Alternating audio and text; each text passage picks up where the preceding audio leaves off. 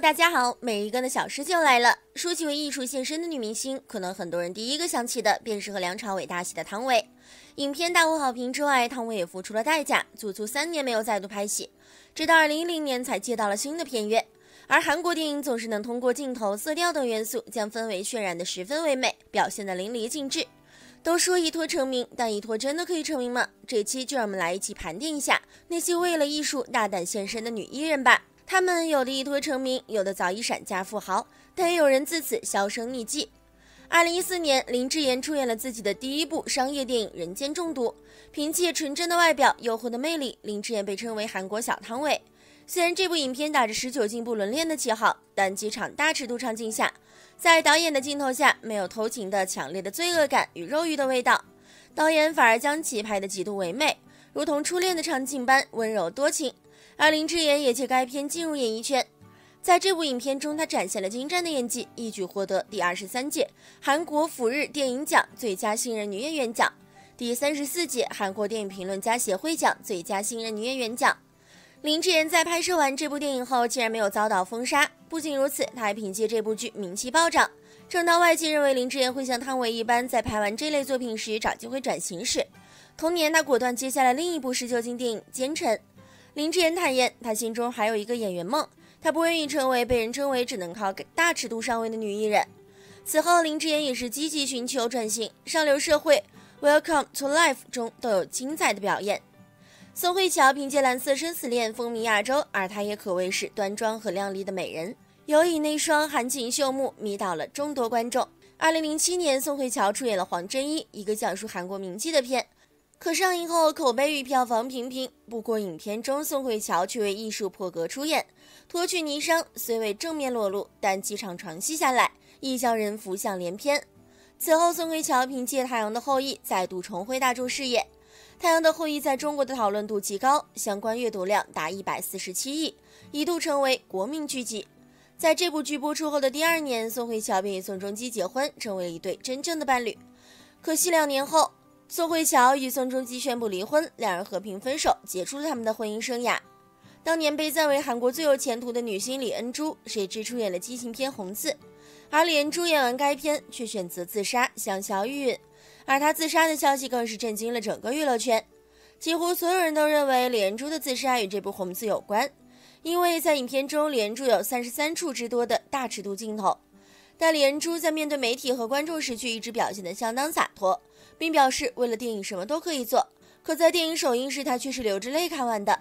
拍完这部电影后，李恩珠有了失眠症，还带有一些厌食症，后来她被确诊患上了抑郁症。最终在2005年2月22日，李恩珠做出了最令人心痛的选择，最后也愿她在天堂一切安好。凭借大长今风靡全球的韩国女星李英爱，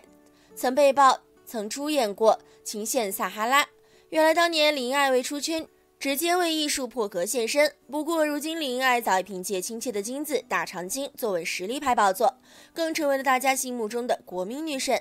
说得让裴斗娜一跃成名的电影，绝对要数《青春》。剧中的裴斗娜饰演了俏丽可爱、大胆宽衣的小护士，镜头下她更是毫无保留，因强烈的反差感让她的名声大噪。正是因为在角色上面非常大胆，所以在之后的戏份中并没有阻挡裴斗娜的脚步。26岁就饰演年轻妈妈，27岁又出演高中生，这样年龄差的转变并没有突兀感，反而让她演绎得非常完美。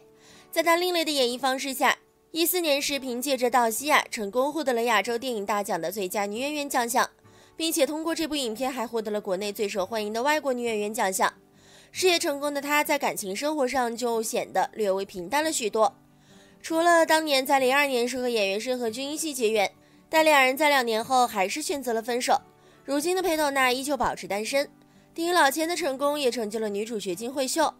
片中她扮演的女老千美艳性感又风骚泼辣。凭借精湛的演技，金惠秀一举捧得韩国影后。后来金惠秀出演了《外遇》，也是激情戏不少。而金惠秀早已成为韩国影视圈毋庸置疑的实力派，她更是集齐了韩国3大顶级电影奖项，成为了名副其实的大满贯影后。出道将近40余年的她，是当之无愧的常青树和实力派。此前金惠秀与刘海镇一夕生情，可惜两人在低调交往了5年后遗憾分手。而在5年后，刘海镇、金惠秀双方依旧保持单身，严正花在周末同床里也有不少大尺度戏份，其中严正花屡屡宽衣解带，相当大胆。此后严正花又出演了欧罗拉公主，也有很多大尺度镜头，可谓是为艺术献身，敬业精神值得敬佩。而严正花真可谓韩国娱乐圈神一般的存在，几乎推出的每张专辑都走在新潮前沿，关键很多时候自己还是制作人。17年的这张新专辑，他走的是复古迷幻电子风，而之后宣美等人的专辑就是这个风格。不过如今52岁的严正花依然未婚。文素丽当年在威尼斯获奖影片《绿洲》中扮演的幼稚女子被人强行侵犯，毫无保留，相当可怜。当然该片描写社会弱势群体，题材上佳，获奖也在情理之中。文素丽因此片获得了威尼斯电影节最佳新人。后来文素丽还出演了《偷情家族》，而且片中也很大胆，为艺术献身。此前文素丽在《蓝色大海的传说》中也有精彩演出，扮演富太太安珍珠这个角色十分可爱。네, 제가 주말에 꼭 가지고 갈게요.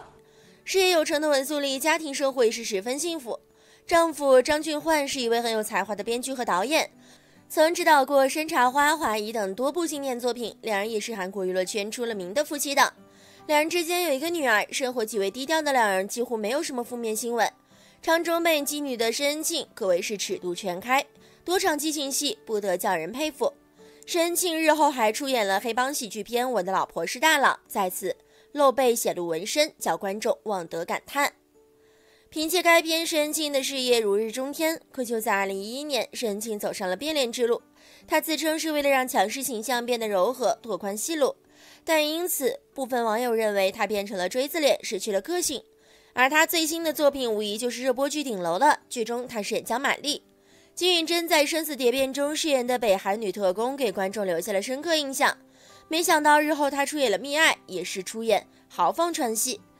该片一经上映，也是引发了社会的反思，票房飘红。金允珍一夜成名，更是凭借在这部电影中入木三分的表演，获得韩国金龙奖最佳女演员奖。除此之外，在《6月日记》里，她也有大尺度出演。如今金允珍已经息影多年，回归家庭，在美国过着相夫教子的生活。不过在2018年Miss 妈复仇的女神中，金允珍也是再次出演，饰演了 Miss 妈。同时在2021年里 Netflix 纸房子里，金允珍饰演鲜于真一角，曾获得韩国小姐的陈贤娥可谓是美艳迷人。2002年她还拍摄了一部全身摄影集，将自己的美丽无死角呈现在观众面前。此后更是被著名独立电影导演洪尚秀赏识，陆续合作了《女人是男人的未来》等多部获奖影片。影片中陈贤娥也是勇敢为艺术献身，借此陈贤娥成功拿下了马拉加国际电影节最佳女主角，一举走红。不过最能代表陈贤娥的当属《爱人》，除了激情戏，陈贤娥在片中演技也令人瞩目。但就在2013年，陈贤娥因涉嫌性买卖被地方法院起诉，不过好在韩国高级法院还给陈贤娥一个清白。2017年，陈贤娥的企业家丈夫自杀谢罪，经过此事3年的空白，陈贤娥这个顽强不屈的女人，为了更好的抚养儿子，又重回娱乐圈发展。2008年，智孝与韩国男神级人物赵寅成、朱振模合作出演了风月大片《双花店》。在这部电影里，宋智孝作为女一号一脱成名，韩国宅男都为她疯狂，而智孝人气更是一举达到顶点，还获得艺术大赏电影部门最高人气女演员的提名。但因该片智孝受到了无数谩骂声，但随着加入 Running Man， 幸运之选就在这个时候不知不觉的到来了。梦智终于通过自己的努力，用人格魅力征服了观众，成为当之无愧的综艺女王。节目中，她可以毫不介意展示睡眼惺忪的素颜，也可以完全不顾形象大吃大喝，时刻照顾嘉宾，也不争抢镜头，玩起游戏来更是公认的 ACE 王牌。女汉子与女神可以随意转换，她卸下了演员的光环，爽朗不做作的个性是为数不多男女通吃的女明星之一。如今虽然已经40岁，年龄在她身上展示不出一点痕迹。作为一名演员，赵如珍气质优雅又大方，看起来非常斯文得体。在荧幕上，她也为观众展现了自身成熟性感的过人魅力。相信很多观众都看过去年那部刷爆朋友圈的电影《寄生虫》吧。片中赵如珍饰演的朴夫人是一位妇人，赵如珍通过自己的演绎，把单纯善良、天真烂漫的中年傻白甜完美的展现了出来。观众也是多次被她出神入化的表演所迷住。其实在出道初期，赵如珍大多饰演的是清一色的清纯女性、邻家女孩。直到2010年，赵如珍抓住了属于自己的机会，破格出演《芳子传》。此外，为了在影片中展现完美身形，赵如真还下了不少苦功。每天她都会在健身教练的陪同监督下进行形体训练。作为一部风月片，《芳子传》拥有大量大尺度镜头，整体风格更是十分唯美且大胆。而影片中不经意的幽默也令人印象深刻，赵如真更是再现了朝鲜时代性感美女的魅惑形象。该片最终票房直破300万，成为韩国史上最卖座的风月片之一。凭借此片，赵如真一夜爆红，更一举横扫百想艺术大赏最佳女演员、韩国青龙电影奖最佳新人女演员以及青龙电影奖人气明星奖等多项提名。后来，赵如真又与金明俊、金东旭联合主演古装风月电影《后宫帝王之妾》。她在片中饰演为了保全恋人性命而无奈入宫的华颜。影片中，她以大尺度破格亮相，诱惑无限，不仅展示了她成熟性感的过人魅力，片中动人心弦的大尺度戏份也是自然果敢，展现了作为演员的专业精神。如今，她终于凭借自己的实力获得了一直冲劲的荣耀。可惜的是，赵如真感情生活却一直没有着落。1999年，全度妍出演《快乐到死》，剧中她搭档崔明植、朱振模将像少女一样的少妇保罗演得恰到好处。片中的她魅惑风情，但是内心深处又是如此纠葛。片中全度妍也是大胆为艺术献身，凭借精湛的演技，全度妍获得了第19届韩国影评人协会奖最佳女主角、第9届春实电影节最佳女主角。该片也是直接使全度妍的演艺事业达到了巅峰。后来丑闻中，全度妍扮演的古代女郎再次受不住世俗的诱惑，与心上人一起闯上销魂，结局悲剧。密阳中，全度妍再次大胆脱衣，虽然该片尺度很大，但全度妍却为观众奉献堪称教科书级的演技。凭借该片，她一战封神，成为韩国第1位戛纳影后。就在她最当红、最引人注目时，她披上了婚纱，闪婚嫁给了比她大9岁的富豪企业家姜史奎。就在今年，全度妍确定回归小荧幕，与柳俊烈搭档《人间失格》，也是让观众颇为期待。